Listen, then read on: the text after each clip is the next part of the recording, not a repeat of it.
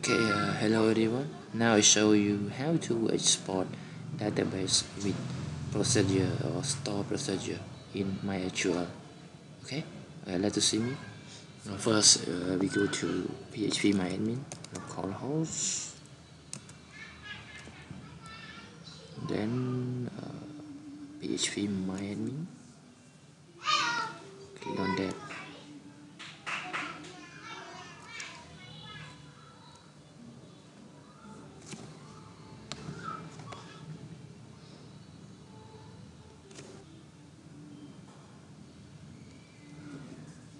Okay, wait.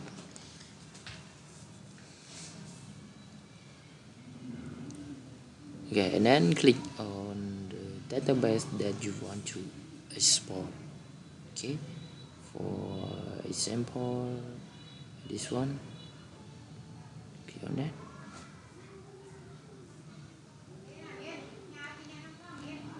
And then click on export.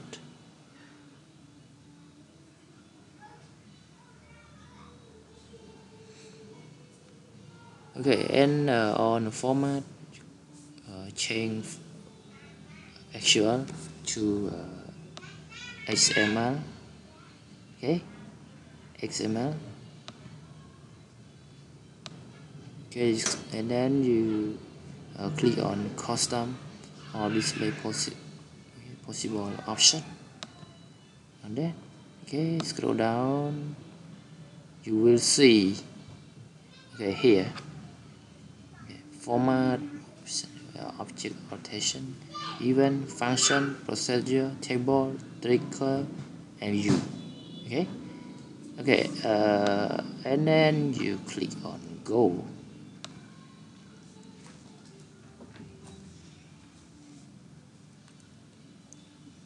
Okay, now it's ready.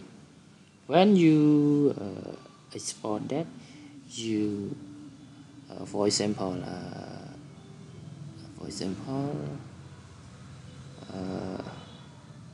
when you export the XML database to our database phpMyAdmin, click on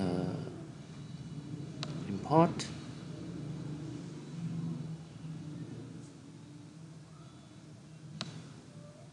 You scroll down and then you see this one. Click on XML. Okay, and then you can browse the database that you imported. Okay, last time, and then you click on go. It's ready. Okay, thank you for watching my video. Goodbye.